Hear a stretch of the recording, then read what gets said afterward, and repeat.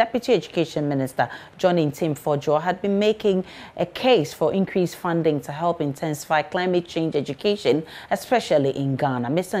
Fordjour says it has become crucial Ghana's education system pay attention to the devastating effect of it so children can appreciate it from an early stage. The Deputy Education Minister is leading the sector delegation in an ongoing UN climate change conference in Glasgow. He's been speaking to my colleague Seth Kwamboating.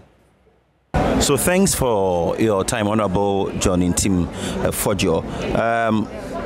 You are here at the ongoing UN Climate Change Conference on behalf of your ministry, and what exactly have you been doing here? Thank you, Seth. We are participating, the education delegation is participating in COP26 to share ideas, to share international best practice, and to heighten advocacy, climate change education, and to re-emphasize our commitment and pledge as a government to ensuring that we put in resilient policies and we commit to the implementation of sustainable policies that will ensure that various vulnerabilities that we see whenever there's climate actions are mitigated to a large extent. You know, sometimes people wonder what gravitas education has with climate change. But said whenever there is an international emergency, whether it is health crisis, global health pandemic, Ebola, COVID-19, or climate-induced disasters, education is the hardest hit.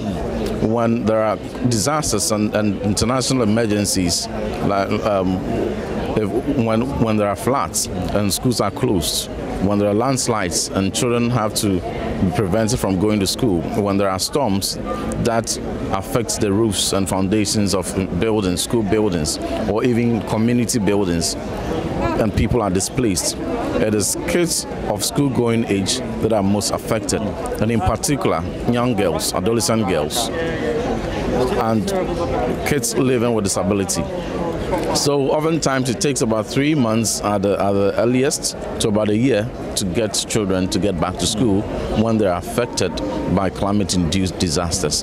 And so it is important that we realize how critical the situation is.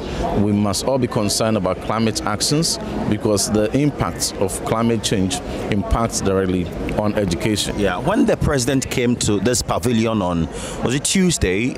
I think Tuesday, he was particular about how we can get Ghanaians to appreciate the impact of climate change and get them to set up and engage in activities that will not contribute negatively to Western environment. From the education sector, from here, how are we going to get our teachers to appreciate it so that they can pass this on to the students that we are teaching?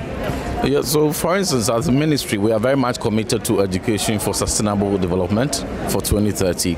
We have inculcated various aspects of climate change education in our curriculum, particularly at the pre-tertiary level. So we're ensuring that we're introducing concepts of climate change in all levels of learning, giving adequate training to our teachers. We have partnered, as Ministry of Education, we have partnered EPA in a project that we call Sustainability Starts from School. So with these approaches and with these commitments, we're ensuring that we heighten climate change education at all levels. And we believe that climate change education must be science-based and must be gender responsive, particularly considering the fact that more young ladies are affected by climate change-induced disasters. When there are such disasters and children have to return to school, oftentimes data has it that many more girls get pregnant and for other social cultural reasons are not able to return to school. And so we're putting a lot of these girls into STEM, and we are encouraging them, and we are ensuring that we inculcate in them the concept of climate change. As we are educating them to heighten awareness of climate change, they themselves are also part of the solution to the global action